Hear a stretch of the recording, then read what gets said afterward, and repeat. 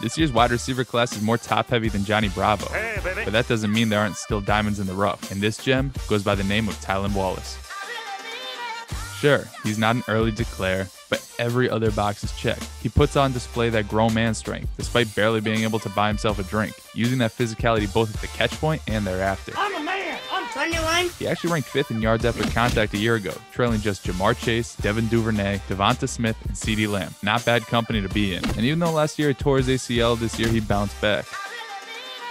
The long speed was certainly there, consistently leaving Big 12 defenders wondering where Wallace was at. Look at me! Where the fuck is Wallace? And with that speed comes some crisp routes, taking ankles one cut at a time. That's a chop, buddy. His ball skills would also leave your favorite nighttime actress envious, consistently climbing the ladder to make big plays, putting DBs on a poster every week. He's the full package, looking like Robbie Anderson on a meal plan when he steps on the gridiron. Wherever he lands, Tylan will cement himself as a top option, commanding targets and turning that into production right out the gate.